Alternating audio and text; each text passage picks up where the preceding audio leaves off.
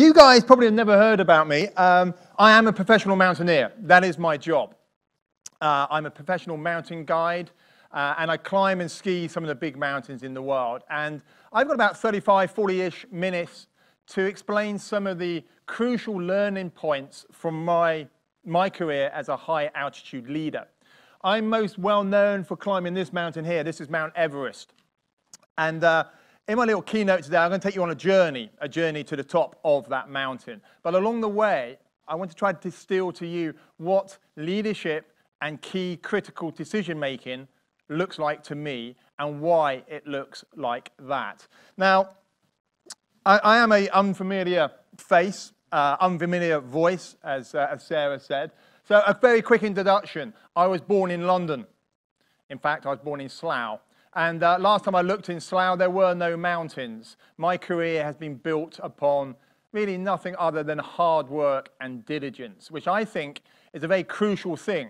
One of those things which often is forgotten about these days. We expect often a meteoric rise to various positions.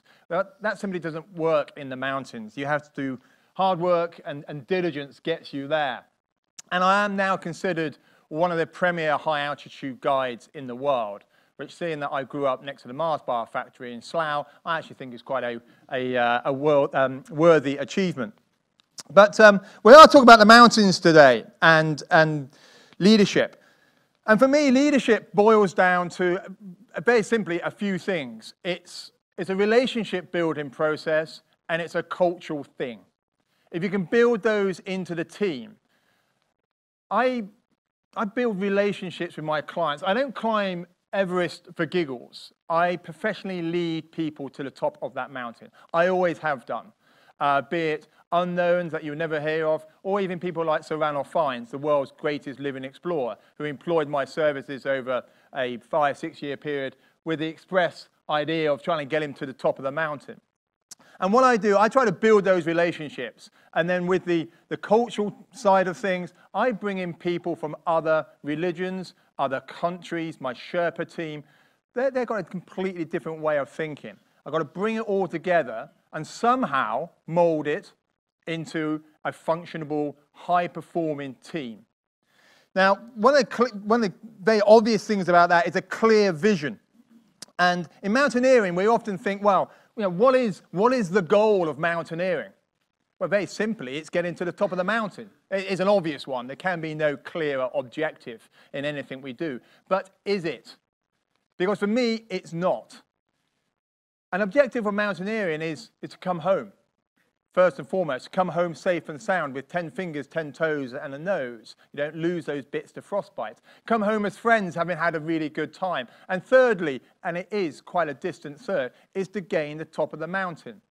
Now, if the team don't understand what the vision and goal is, it's very hard to guide or to steer those individuals to their end goal. If one of my clients is so focused on climbing the mountain and nothing else, it's almost impossible for myself or the other members of the team to make the right decisions at the right time. So it's super important to have that clear vision. I instill into my clients, success represents the journey, not the destination. And once they understand that, once I can build that into the relationship, then my job as a high-altitude leader becomes so much simpler.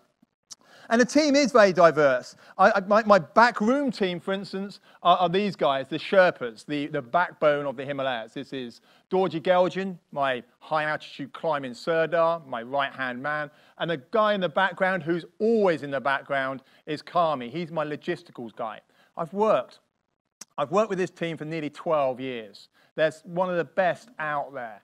I spent a long time securing their services. Dorji last year said he didn't want to return to Everest. He had had enough of his friends dying on the mountain, the earthquake, the avalanche, which killed a number of his friends in 2014.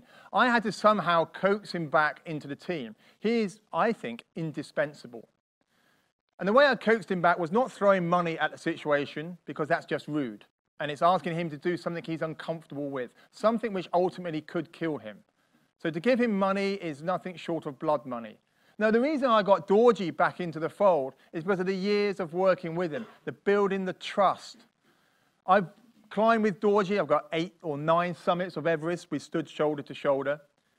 I've laughed with him. I've cried with him. I've sweated with him. I carried huge loads up and down the mountain. I've celebrated with him, building that culture within the team so that when I do bring my clients into Everest Base Camp and to the Himalayas, there's already a very good understanding about what the culture looks like. It's a winning culture. It's one of confidence and it's one of experience. Now, Mount Everest is a huge project. It takes often 6 or 7 weeks, unless you decide that you want to employ my services, in which case I have a slightly different outlook on how you approach the mountain, a slightly slicker, more streamlined version. This year, I climbed Mount Everest with a VC company owner whose actually offices are just up the road from here. And we did a turnaround in 4 weeks, 2 days, the quickest ever commercial Himalayan Everest expedition. And it's not through cutting corners, it's through effective leadership. It's knowing when to call the shots, why to call the shots, and then how to execute it. As I say, it's a huge project. This is what Everest Base Camp looks like. It's nothing more than a rubble of stones on a moving glacier. I was putting this little presentation together, did some quick sums. I spent 3 years of my life in that tent, that dome tent. I don't know if that's something to boast about or something that's a little bit sad. But it all happens from that one tent, and you import everything you need there. Now, the first obstacle of many on Mount Everest is that thing behind you. Everything we do in life is full of obstacles. And what we can do as climbers or as individuals, we can run away from the challenge, or we can embrace the challenge. By the time I get to Everest, my clients know exactly what the potential pitfalls are. And one of the bigger ones is this.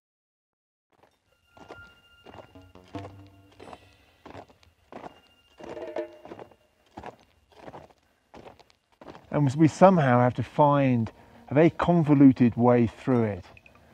It's incredibly dangerous. I mean, we've come up it a couple of times now, and it always instills a huge amount of respect for me. It talks to you. It lets you know what it's going to do to a certain extent, and it can implode underneath you. It can drop on you from above, or, you know, God forbid, you can fall into its inner depths, you know, never to be seen again. It's, how do you describe the icefall? It's undescribable in a way. It's unique. There's nothing like it in the Alps. I've not experienced anything like it in the Himalayas, or not on this scale. It's unique to Everest. Ooh, a new triple set of ladders. One of the biggest ones we've come across. Oh, I don't like the ladders. Never have liked the ladders. Maybe it's a steady one. Can't find the bloody. Ooh dear. Oh, that looks safe, doesn't it? Oh my word, it's enormous. At least the ladder's fairly well positioned. Oh, nasty, nasty. Oh my word. Didn't like that at all. You know, we don't just step out the door and take risks willy-nilly. Everything we do is calculated.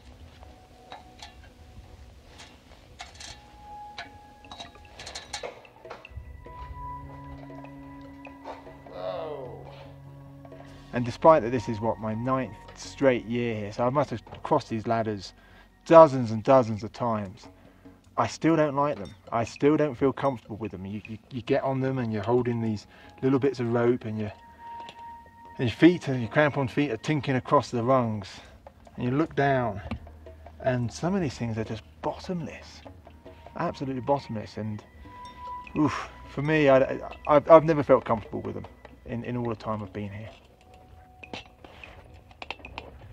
Nothing you can do to take away the danger. It is a dangerous thing. The chips are now so down that even the slightest of errors compounds very quickly. And if we just think about it for a minute, there is no rescue at 8,000 meters. You can't call in a helicopter to come and whisk you off the mountainside because helicopters can't effectively fly that high. Where else in the planet is there no rescue? Because you could be on the polar ice caps and you can get a twin otter in. Maybe in the deepest, darkest cave, there's no rescue. But that's about it. You are very much out on a limb. You may also hear about crowds on Everest. Well, crowds on Everest comes down to one thing: poor management and bad decision making. One thing I always try to it's so important to make your own decisions. This photograph was taken 3 or 4 days after a picture was released on Everest of a huge queue of people. A huge queue of people where 4 individuals died that day because they spent over 3 hours waiting at the Hillary step, which is pretty much in the center of the picture. And the reason why people rushed is because they didn't have the patience. They were waiting for that weather window, which finally came, and all the teams upsticked and left, and thought that if they all climbed together, there'll be safety in numbers. But there never is safety in numbers. Make your own decisions. Don't look around you and let others influence you. Logical decisions. Look at what's in front of you. Look at the real-time information and base your decisions upon your experience and what you are seeing at the time. That's all you can do. That's all you can do in the mountains. Now, getting to the top of the mountain is, it really does take your breath away. Now, we've talked about it a little bit already. Deadlines. Deadlines in the big mountains are absolutely critical, and it's a bugbear of mine. We have a 1 o'clock turnaround on Everest, came into being after the 96 disaster. What people don't always realize, we leave about 10 o'clock at night, climb right through the night, looking to summit about 7, 8 o'clock in the morning, giving enough daylight, giving enough time, and hopefully enough oxygen reserves to get back down the mountain. The mistakes always generally occur on the way down. People lose focus. They make mistakes. 1 o'clock deadline. It's a deadline. In my industry, it's the reason why it's called deadline. If you get it wrong, somebody dies, pretty simply put. Now, I work more and more in the corporate world, and it seems to me that a deadline is one of these quite wishy-washy things that exists. They put a deadline in place. Oh, I'll just extend it a little bit. No, ladies and gentlemen, a deadline is there for a reason. People rely on deadlines, and certainly in the mountains, you don't miss a deadline. It's called a deadline because people die in the death zone if you miss them. 1 o'clock turnaround time. And again, that's instilled in the team. Everybody knows what it is. Everybody knows when it's going to occur. Now, once you get to the top of the mountain, 8,850 meters above sea level, let's just put it very quickly into context, that's where airliners fly. That's how high it is. Once you get there, you're only halfway there. You've got to get back down. The famous American mountaineer, a good friend of mine, Ed Viestas, once famously said, getting to the top is optional, but getting back down is mandatory. And that's where the mistakes start to creep in.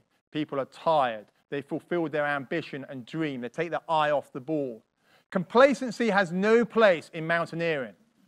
Complacency has no place in business. Soon as it starts to creep in, people start making mistakes. You become mediocre in what you're doing. And even the term mediocre, it doesn't sit well with me. You've got to be sharp all the time. Challenge yourselves constantly. I showed you the picture of the summit ridge. There is no margin for error.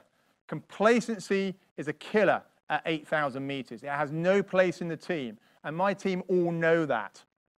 But then you do finally get to the top, and I've just got a little teaser of what it's like.